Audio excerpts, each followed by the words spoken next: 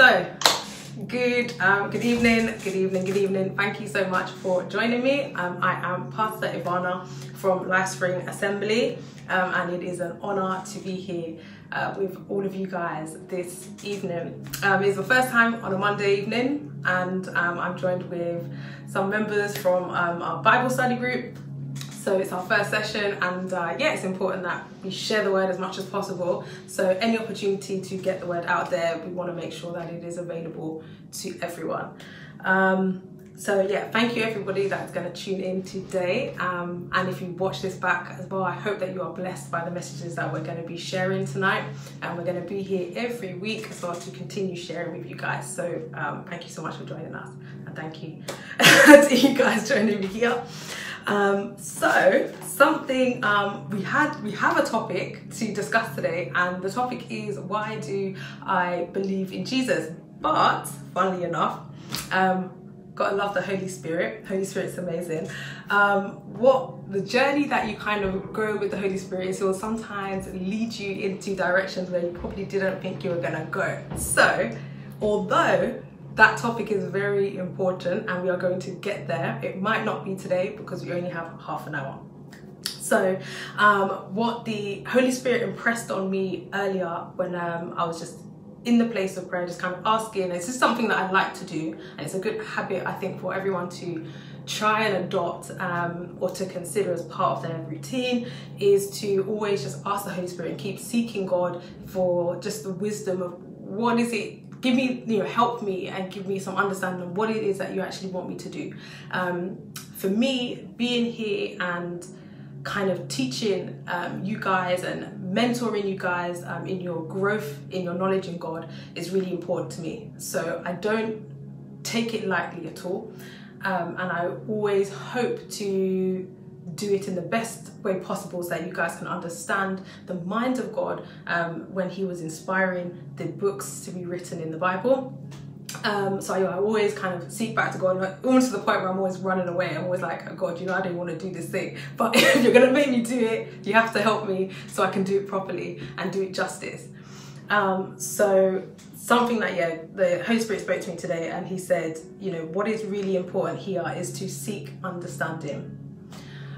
And I was like, okay. So he took me on a little bit of a journey, and that journey is kind of what I'm going to share with you guys today. And we might then be able to move on to onto why do I believe in Jesus, because that's the next step. But it's really important for me to impress the need to always desire and to seek understanding. Before we venture out and we do things in life, it's really important that we actually understand why we're doing them and why it's important for God that we actually do them, and helping him advance the kingdom. So that's something that he really wanted me to kind of make very clear before we kind of go into studying the Bible. So my job as a teacher is to help you guys to begin to draw knowledge out of the Bible and to draw the information out of the Bible. The understanding is the experiential journey that the Holy Spirit will now take you on. So for me, when I kind of give you, I'll be like, okay, there's this text, and I can give you some pointers as to kind of how it all now starts to fall together and make some sense. But the Holy Spirit will then take you on a journey where you actually experience that knowledge. And that's what we call understanding. So gaining understanding is that experience between knowledge and wisdom. Wisdom being the application of that knowledge to our everyday lives. So something, as I said, for me now, it was important for me to just share with you the importance of understanding and gaining understanding, because it is through that we now have wisdom, and we can make better judgment calls, we'll say, in our everyday lives, because we do things based on the will and the desire of God, instead of, oh, I have a great idea and we're just going to do it. It's like, God, is this actually a good idea? And then God's like, maybe not, or maybe it is a good idea, maybe he inspired it. But it's always good to just double check and go back to God on that. So I've got my notes here as well, and I've got my Bible. I hope you guys have your notes, have a notepad and a Bible, because I hope to share some stuff with you that will help you. So it'll be good if you can refer back to it. So my first point that I guess I wanted to touch on was we're gonna cover a lot of ground throughout the study series. So it's not something that I'm just going to be like, yeah, guys, 6 weeks, we're going to be done. You're going to know everything about the Bible. It's a forever journey. I guess I want to get rid of any, I can't think of the word now, but any idea that we might have or notion that we have, like there's a crash course for Bible and for scripture and to know God. Our whole life is a testimony. It's an opportunity to experience God and to know God at the end. So let's not, get into a mindset where we just think, yeah, okay, I'm going to just see returns in the next 2 months. No. You could see returns in the next 2 months, but even after that 2 months, you'll continue to see returns because that's how faithful God is. He will continue to reward you as you go along that journey with him.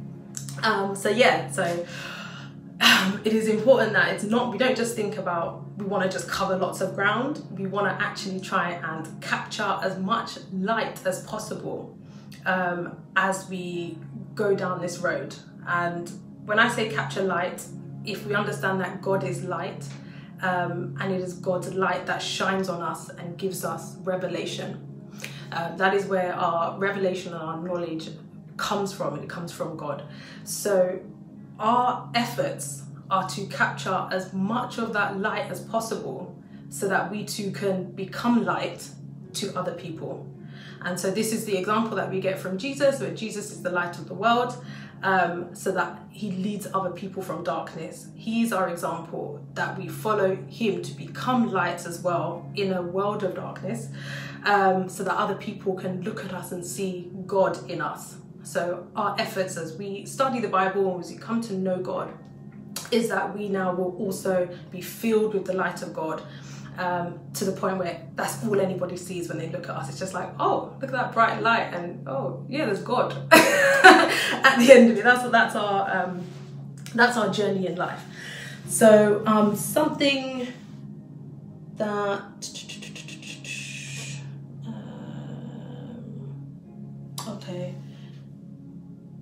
okay, yeah, so the Holy Spirit, so what I've just put here, sorry, is the Holy Spirit just showed me today the importance of acting under wisdom and understanding. And to be honest, that's why I'm here now changing the topic, because I don't like to disobey the Holy Spirit. There is actually a scripture that says, do not grieve the Holy Spirit. So if he does give you an instruction, he gives you some advice, I do suggest follow it, because obviously he supplies the mind of God. And so yeah, you don't want to take his advice lightly. So an issue that I had, and the reason why it's really important for me to kind of hamper on the point of understanding this evening is, and anybody, you can come back, and you guys as well can come back and just tell me your experience as well. In church so far, like the experience I've had in church so far, I haven't managed to gain much depth of understanding. And I only really knew that after I came out of church, and I'm more now focused on my relationship with God. It was only now focusing on my relationship with God where I now was able to grasp deeper understanding of things. I think when you're sometimes in a church setting where everyone is used to not knowing anything in depth, you get kind of stuck in that cycle of shallow thinking, or shallow understanding. So it's really important for me, and also for us here at Life Spring Assembly, that we try to give you guys as much depth as possible, because when you go out now and you'll interface with people, it's important that when they come to you with questions and they'll ask you things like, what does it mean to be holy, or what does it mean to be saved, you need to actually be able to give them proper answers. And when I say proper answers, not just, oh, you're saved because you made a declaration of faith as Jesus Christ as your Lord and Savior. That's the surface level of what it means to be saved. But the depth of what it means to be saved is what you will now gain through your experiential journey with the Holy Spirit, when he starts to really teach you. And even, I can give you a little bit of what it means to be saved, but that's because I've gone on a journey enough now to understand the broader picture, so I can make it small enough to be able to just share with someone in about 10 minutes rambling. But in church, sometimes when you'll hear someone speak and they'll just be like, yeah, you know, just confess Jesus Christ as your Lord and Savior, now you are saved. But there's so much more to it, and because they don't tell you the more to it, possibly because they do not know themselves, but because they don't tell you what's more to it, it's like now you can't enter into the experience of actually being saved, because you don't know what the benefits are of being saved. You don't know how to tap into the services. So for example, when you start a new job, they will tell you there's a benefits package or something like that. And in that benefits package as well, they'll tell you, okay, you have to contact this department in order to release this thing, in order to get that form, in order to return it to this. So they'll give you lots of information about how you can actually access these benefits. So in church, a lot of the time they'll tell you, yeah, okay, you're saved and you're free from sin, and they'll tell you these things, but it's like, how do I access these things? And they don't know, or they don't have the resources, they don't have the time, they don't know to tell you these things. But there's so many different things that they just don't tell you now how you can actually access the benefits of actually being saved. And that is what actually saves you. It's those access things that will now actually save you, because a lot of people then they'll go from that altar call experience and they will just be like, okay, yeah, I'm saved. But then they will leave church and they will go back to a life of sin, because they don't know what's next. They don't know what to expect. They don't know what they're supposed to do. They don't know how to pray. There's so many things that they just don't teach you, that you just end up pretty much just like a lost sheep just wandering around in the darkness. But they're going like, yeah, I'm saved. I'm a Christian and I'm saved. And it's like, yeah, but you're not.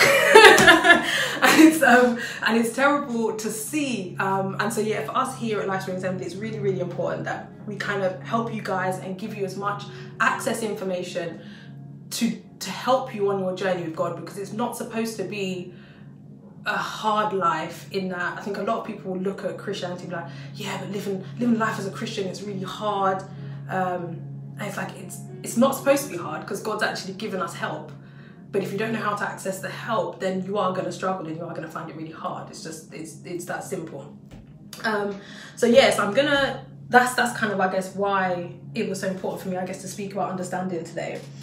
And it's a position that the devil loves us to be in, to be confused, and to lack understanding is what the devil loves. Because as I said, if we don't know how to access the benefits of being saved and what it means to be a child of God and to have an inheritance of the kingdom, if you don't know any of those things, then you still continue rolling around in his world, and then you're not a threat to him.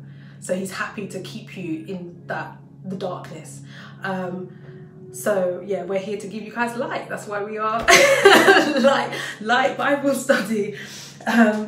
So I'm gonna go to Proverbs 4, and yeah, I'm even just looking at the time here, and I've spoken a lot already. But we're gonna go to Proverbs 4, and we're gonna go through Proverbs 4 and just kind of get some understanding about understanding, and hopefully that I can wrap that up in the next 10 minutes, and that will kind of at least give us a good landing strip for how we're now going to approach the rest of our study time, because we're going to now go into studying the Bible knowing how important it is to be paying attention to the things that we're reading, and seeking and desiring understanding from those things, because it's not just words to read. Every word and every verse and every chapter and every book in the Bible is an experience that we can go through. And as we can see, there's a lot of the Bible. So there's so much to understand in there. So yeah, don't rush it. When you read the Bible, don't rush it and just try to get through it quickly and be like, yeah, I've read it. If you haven't managed to pull something out, you probably haven't read it. So don't stress about reading the Bible and feeling that you need to read it like 3 or 4 times, that's fine. I've been stuck in one book for about a month before, because it's like every time I read like a verse, and it'll be like, then I just get taken on this like really mad journey to like this scripture links to that one, this links to that, and it's like, okay, I've just spent an hour reading like 2 verses. It's like, and you get really frustrated, but it's like, it's a good frustration because you've learned a lot, but it's just like, I just want to read. But yeah, don't worry about it. That's a human thing. We like things to be quick and easy, and unfortunately, it's good, because the end result means that we're full of knowledge and the wisdom of God. But as humans, we just want to kind of get to the end quickly. We live a lifestyle of convenience. So we're gonna start at Proverbs 4, verse 1. And if I don't know what version have you got there, Donna? You tell me what version you've got. King James Version. Oh, lovely. Okay, King James Version. Lovely stuff. Lovely stuff. Does your King James Version have a title for Proverbs 4? Yes, it says the command to obtain wisdom. Beautiful stuff. Beautiful stuff. Okay, so mine says to get wisdom at any cost. So what I love, and so your one says the command. So this is a commandment from God. That's what the first thing we need to understand. And the scripture will tell us, it tells us a couple of times or a few times, those who love me obey my commands. So this now is a command, is to get wisdom. God clearly sees that wisdom is something that's very important and very key in our journey with him. So just to kick us off, it says I'm reading NIV, by the way. Mine says, listen, my sons, to a father's instruction. Pay attention and gain understanding. So something that's really important here is, with my one anyway, it says pay attention. To pay is to actually means and implies that there is a cost. So we actually have to give up something in order to receive something. So when we're looking at the value of understanding, it's already said in the title, at any cost. So again, it's implied there is a cost. And the value is really high. Yours says it's a command. It's actually a command. So it means at all costs, you put aside anything else. There's nothing that's as important as gaining understanding and gaining wisdom. This is what God wants. And to be honest, if we understand wisdom to be the application of the mind of God and the desires of God in our lives, it makes sense that this is a command from God. And it makes sense that we should forego everything else and anything else in order to obtain understanding. I'm going to skip a little bit to verse 4, where it says, then he taught me, and he said to me, take hold of my words with all your heart. Keep my commands, and you will live.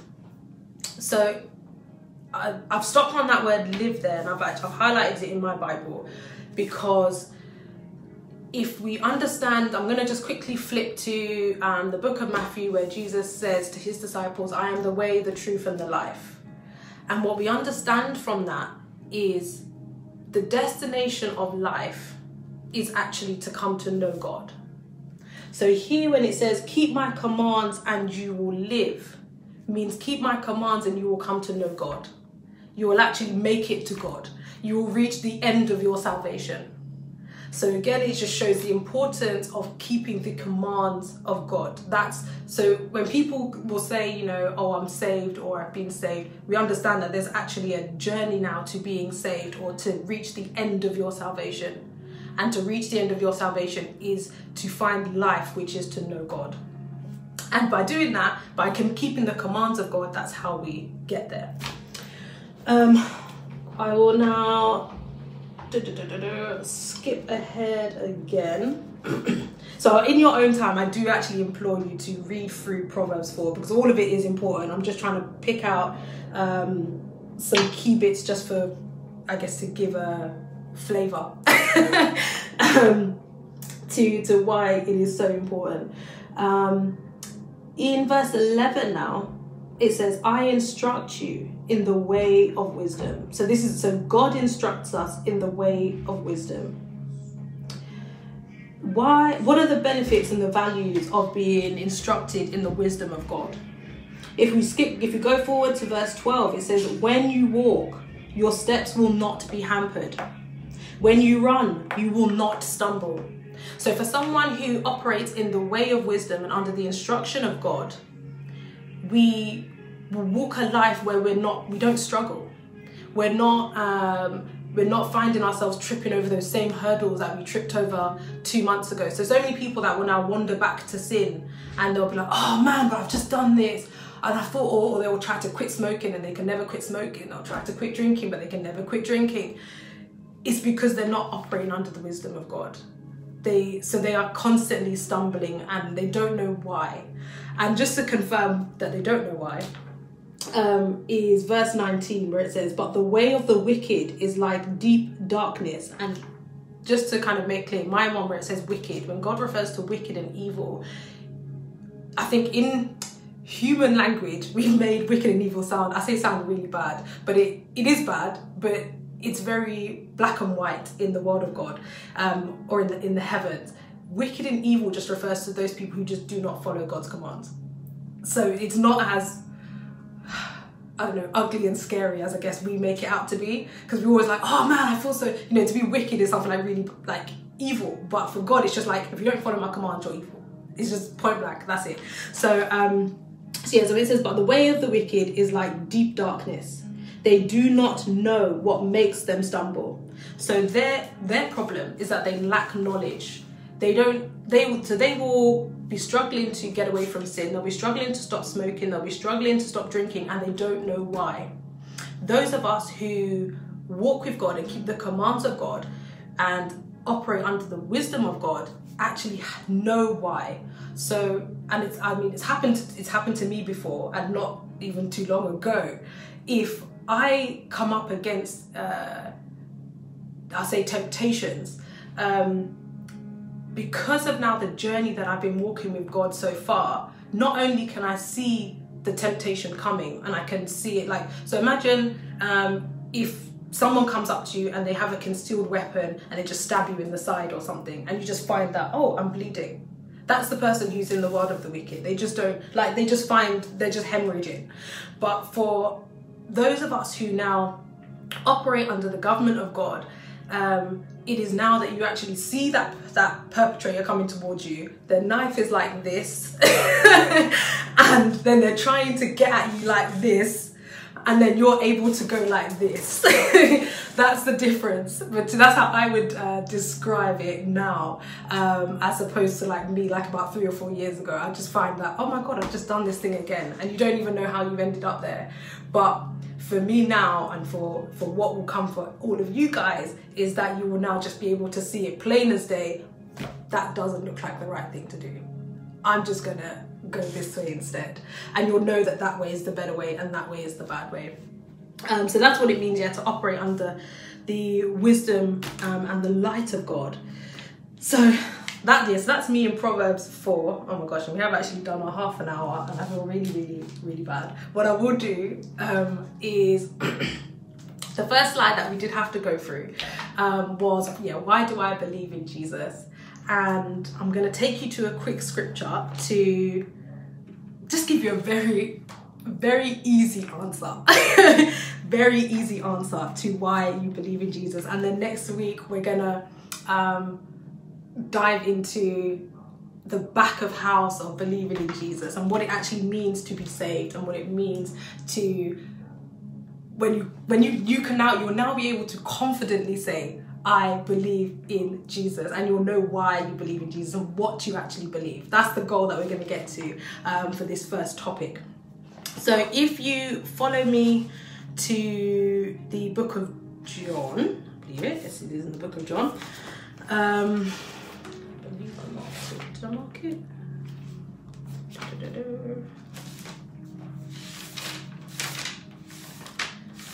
And I have got a couple of, there's 2 scriptures I've actually got in the book of John.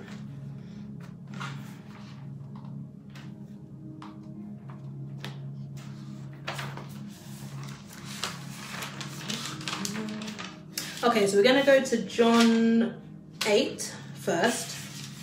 We could go to John 6, but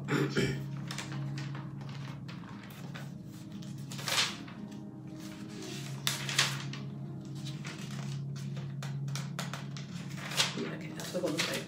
So John 8, verse 47, and I love this scripture because it's just so, I don't know, controversial. I love a little bit of controversy.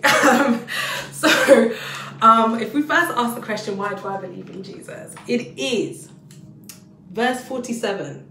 John 8 verse 47 says, whoever belongs to God hears what God says. The reason you do not hear is that you do not belong to God.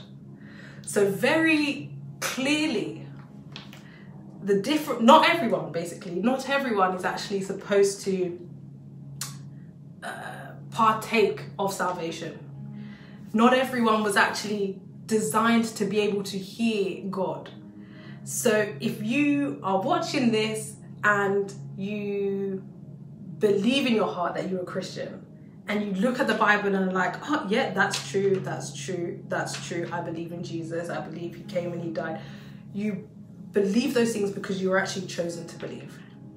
That's the first take-home message that you need to understand. Not everyone will hear it. So you'll probably come across people in your everyday lives and you'll be telling them about Jesus, you'll be telling them about like, oh, how wonderful God is. You know, God spoke to me, I had visions, I had dreams, I had this. They will be like, nah, don't believe it, you're lying, you're just wrong, I believe this, okay, that's fine. Don't argue with them, it's not a problem. You have John 8:47, which says, whoever belongs to God, he is God. They just don't belong. They just don't belong to God. So don't stress yourself. I think you have to fight everybody. Be the light. All you have to do is keep being the light of God. And by being the light of God, people will look on you and they will see God. Those who are supposed to see God will see God. Those who are supposed to hear God will hear God. But your focus is to become that light that people can now see on earth, because without the lights on earth, then it's just going to be complete darkness, and that's not the aim. We want God's kingdom to come on earth, so we have to be the representatives. And the second scripture that I'll use to just buffer that point is John 6 verse 36, which in NIV says, but as I told you, you have seen me and still you do not believe. So Jesus is actually addressing some people who actually had come out of the crowd and they had listened to something he said and they now believed in what he said. And so he's addressing some of them, and some people are still coming up with arguments, and they just don't believe what's going on. So he's responding to those people. He said, but as I told you, you have seen me and still you do not believe. All those the Father gives me will come to me, and whoever comes to me, I will never drive away. So just to repeat verse 37, all those the Father gives me will come to me. That is it. So if the Father didn't bring them, they won't come. Yeah, it doesn't matter how much you shout, doesn't matter how much you cry, doesn't matter how much you want to fight these people, it doesn't matter. If God did not send them and God didn't send for them, they're not going to come. So just continue to be the light. Skipping on to verse 39 is, and this is the will of him who sent me, that I shall lose none of all those he has given me, but raise them up at the last day. So as we know, there's a time to come, not necessarily in this time where we're in now, but there is a time to come where Jesus will return for the body of Christ, which is the church. And that is what he is referring to here when he comes at the last day. And so our goal is to continue to build up the church and to build that body for Christ. So this is, he's now just gone on to just say he will lose none of all that God has sent him. So those people that are supposed to be there at the last day, they will be there. So have peace. Have peace in your mind that they will be there. And our job is just to align with the plans and the desires of God, so that God can use us to be a part of building that body of Christ. Amen. So that is the end of our half an hour-ish. We've kind of gone over a little bit, but it is well. I didn't want to cut too short. I wanted to give you guys a little bit of what I'd actually planned to deliver. And I thank the Holy Spirit for his assistance. It's always important when we do anything to advance the kingdom that we always do invite the Holy Spirit to abide with us. I mean, we want him with us all the time, but it is important as we speak and we deliver a message of God that the Holy Spirit is the one that actually goes through with the message, because there's a difference between me just going blah, blah, blah, blah, blah, blah, and people actually hearing and being edified. So I believe that something that I have said today has been helpful and will help someone to grow and inspire someone in their journey with God. So I thank the Holy Spirit for his presence this evening. For us here in Bible study, what I really want us to do, there's two verses or two series of chapters that I wanted us to kind of read on and do further reading. So on those points where why do I believe in Jesus, I want us to look at John 6 from verse 22 to 59 and John 8 verse 21 to 59. So those will cover in more depth about something that's really important, and I guess I think I share with you, is really important to share with you, is, and I've experienced it a lot when I was in church before, is people will often just pick scriptures that fit a particular agenda. And unfortunately, when we do that, we end up losing the understanding of the message that was being delivered. So as you saw there when I was talking about in John 6, I kind of gave you now a little bit of a story around that scripture that I gave to kind of help it make sense.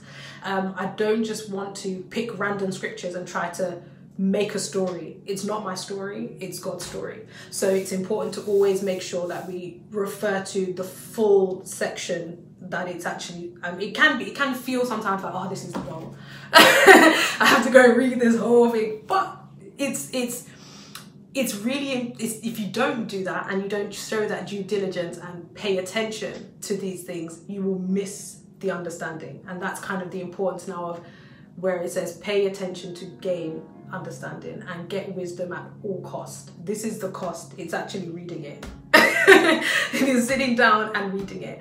And something that I wanted to stress as well to everyone is, if you can get yourself a physical Bible, get a physical Bible, because, and I've been victim to this, if I choose to sit on my phone and use the Bible app, for example, and I have got a Bible app on my phone, and it can be very helpful to jump between different versions, because different versions can help you just sometimes flesh out different understanding.